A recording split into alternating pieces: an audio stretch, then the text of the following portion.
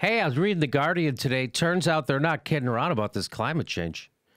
Turns out the scientists, they're not making up stuff. Planet at its hottest in 115,000 years thanks to climate change. So, yeah, that's from The Guardian. It says the global temperature has increased to a level not seen for 115,000 years, requiring daunting technological advances that will cost the coming generations hundreds of trillions of dollars, according to the scientist widely credited with bringing climate change to the public's attention. So there's a guy named James Hansen. He is credited. He's a former NASA scientist, and he's credited with bringing climate change to the public's attention. And now he wrote a paper that's sounding the alarm. It's a new paper submitted by James Hansen, former NASA scientist, and 11 other experts. And the paper states that the 2016 temperature is likely to be 1.25 Celsius degrees above pre-industrial times, following a warming trend where the world has heated up at a rate of 0.18 Celsius degrees per decade over the past 45 years. So from his paper, this rate of warming is bringing Earth in line with temperatures last seen in the Eemian period. I don't even know there was an Eemian period. Did you, Hank? I knew about the Cambrian and the Parameciums. That's all I got. I know about the Iron Age. I didn't know about the Eemian. Parameciums are a bug, by the way. Yes. I just want to be clear. Trump knows about the Kellyan periods, Megyn Kellyan periods, but he doesn't know about the Eemian. It's that was an interglacial era ending 115,000 years ago, when there was much less ice and the sea level was 6 to 9 meters or 20 to 30 feet higher than today. So the sea was 30 feet higher, 30 feet higher. So with the last time the temperatures of the Earth were this hot, the seas were 30 feet higher. So that means no Manhattan, no Florida.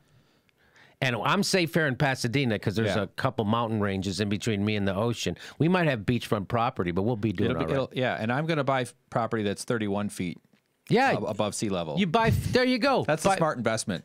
There you go. That's thinking, huh? Yeah. That's the Trumpian. See? That guy's went to Trump you. Genius. That's right.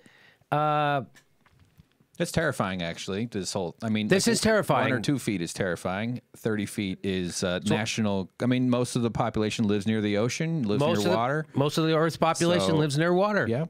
I don't have kids. I'm not really worried about this. Yeah, and I hate my nephews, so I don't worry about it either. I think, climate change will bring war. Oh, yeah. Lots of wars. But I'm pretty sure I can, and still being in America, I'm pretty sure I'll be able to insulate myself for the next 35 years till I'm dead. 40 years, maybe. I'll probably live maybe 40, 45 more years. I think I'll be able to insulate myself.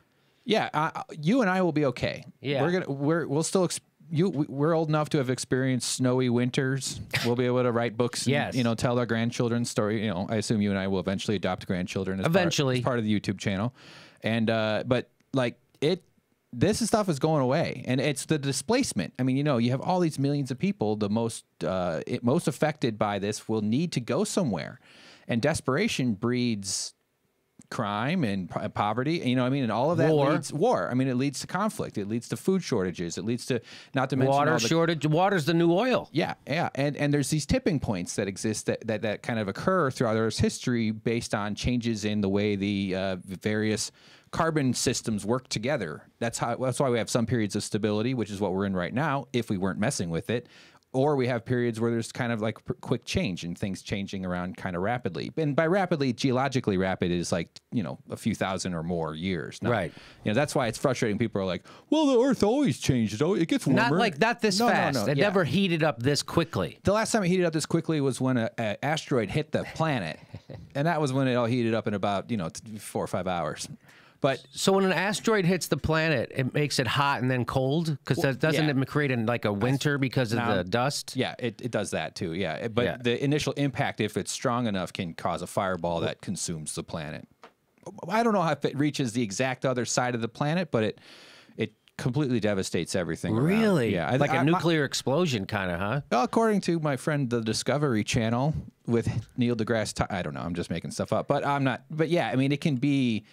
It can set off fires. It can trigger volcanoes. It can trigger earthquakes because it's completely messing with the whole planet. Yes. I mean, it can shock the entire mantle. Right. But yeah, then there's a dust thing in the air that can disrupt weather patterns, and that causes less sunlight to reach, and so that can cause nuclear. Well, isn't that dust what they, isn't that what they thought killed the dinosaurs? Was that cloud made everything cold? Yeah, the not nuclear. Sorry, the Yucatan Peninsula is where it impacted 65 million years ago. Yeah. Pretty good stuff. See, I know stuff. And Hank does a science podcast, so he's been very helpful today. I do. Infinite Clicks. Infinite Clicks, it's Check called. it out. Listen, so according to this guy from NASA, he says, in order to meet the targets set at last year's Paris Climate Accord to avoid runaway climate change, massive CO2 extraction costing an eye-watering $104 trillion to $570 trillion will be required over the coming century, with large risks and uncertain feasibility as to its success, the paper states. So this is the problem. We're having potentially a $570 trillion we're going to have to spend to try to make the planet not go away. He goes on to say there's a misconception that we've begun to address the climate problem, said Hansen. So that's this guy. This is the guy who, again, he brought climate change into the public arena through his testimony to the U.S. Congress in the 80s. And he says, even with optimistic assumptions, future emissions reductions, it will cost hundreds of trillions of dollars.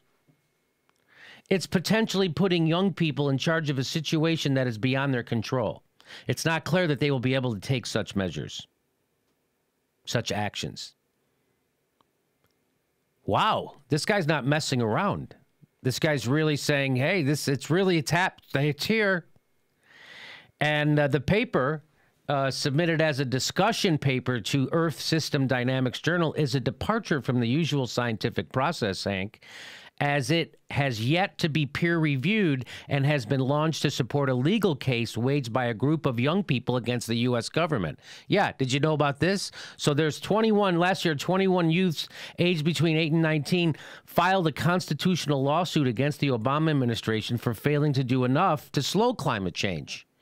Hansen and his granddaughters are parties to this legal challenge, which was filed in Oregon and asserts that the government has violated young people's rights to life, liberty, and property. The court needs to step in to force governments to act on climate change because they are largely free of the corrupting influence of special interests, Hansen says. Oh, okay. The science is crystal clear. We have to phase out emissions over the next few decades, and that won't happen without substantial actions by Congress and the executive branch, and that's not happening. So we need the courts to apply pressure, as they did with civil rights. Some sort of future, yeah, so there you go. And he says that in order to do that, that they're going to need some kind of futuristic technology that sucks CO2 directly from the atmosphere.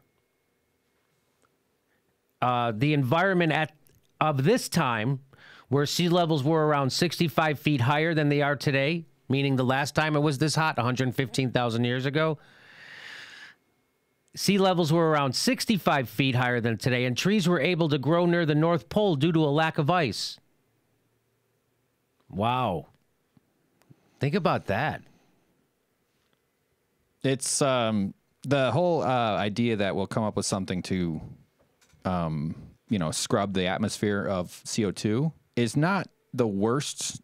I mean, it may be possible. Humans are very ingenious creatures. Somehow, despite all the BS, a few of us get it together enough that someone invented electricity, and you know what I mean? Like, we can figure out some pretty cool stuff. But counting on that is a crime. He's saying it's a crime on subsequent generations, because it might and there will be an economic incentive for it. And actually, that's kind of the thing that drives most behavior. Big groups of behavior is economic incentive and fear and food and stuff like that. But it may.